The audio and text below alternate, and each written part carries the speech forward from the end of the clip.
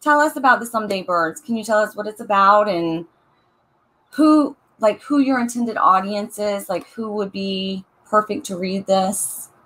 Yeah, the Someday Birds is a middle grade book. It's considered, so it's G-rated. The reading level would probably work for anyone, say, in 3rd or 4th grade, all the way up. There are, a lot of parents and grandparents even that have read it and liked it too. So I hesitate to say it's just a middle grade book. When I wrote it, I was hoping it was for everyone. But you'll find it in the middle grade sections of bookstores and such. And it's the story of a boy named Charlie. He's 12 years old. He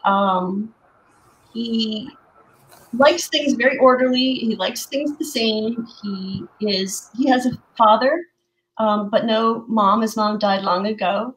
And he has a kind of pushy, gruff grandma that helps to take care of him. His dad works as a high school English teacher and also as a journalist. And his dad was injured in Afghanistan while he was there covering a story. So that's Charlie's background. Now, poor Charlie loves birds. That's like the one thing that he loves more than anything else. And it was his, the one thing that united him with his dad that they shared together was the love of birds. So his dad used to try to help Charlie feel more like, say, Charlie, come on, we'll go out and look for birds. Let's make up a list of birds we hope to see in the wild someday.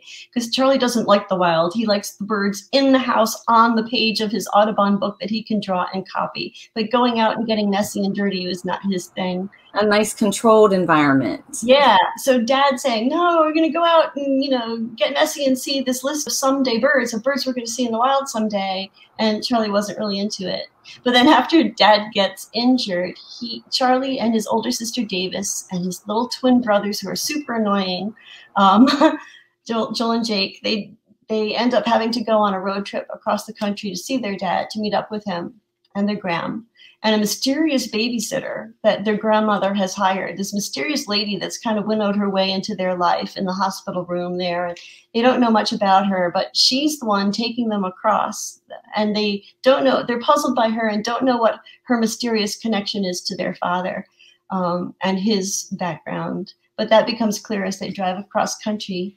And as they do, Charlie also decides that almost as a gift he can give his dad, what he's going to do to try to make the journey bearable is to try to find and check off all of those birds as he travels, all the birds on the someday list, so that he can, tell his dad that he's seen all the birds.